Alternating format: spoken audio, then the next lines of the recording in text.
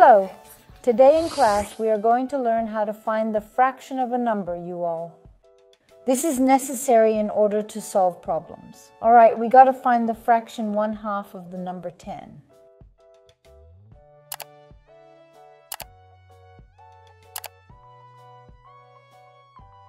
What is the procedure to accomplish this task? If it is determined that we have to calculate a fraction of a given number, we must multiply the fraction by that specific number in order to obtain the desired result or outcome.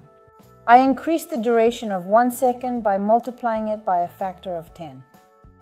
In order to multiply a fraction by a number, I need to write down 1 second, perform the multiplication, and then write down 10 as the first 10 in order to complete the calculation accurately. According to the multiplication rule, I multiply the numerator by the numerator and the denominator by the denominator. 1 times 10 is going to be 10, and 2 times 1 is going to be 2. In order to diminish this fraction, we have to divide the numerator by 2, which will help us in reducing its value and making it smaller. And additionally, divide the denominator by 2. Therefore, it transpires that dividing 10 by 2 will give you 5. And 2 divided by 2, that will be 1. 5 divided by 1, that's going to be 5. Therefore, 1 second out of every 10 seconds is equivalent to a duration of 5 seconds.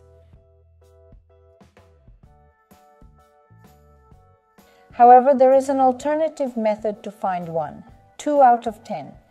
Therefore, here is the arrangement. We have 2 approaches to accomplish this task. Initially, we divide 10 by 2 and then multiply the result by 1. 10 divided by 2 is going to be 5, and 5 multiplied by 1 is going to be 5. Why? Because half is 1 part out of 2 parts, which means it's a fraction with a numerator of 1 and a denominator of 2. To calculate the value of 5, we divide 10 by 2 into 2 equal parts. Next, we multiply the quotient by 1. As a result, we obtain the final value of 5. Using this algorithm, you can find the fraction of a number, and that's a wrap for our lesson. Goodbye, until we meet again.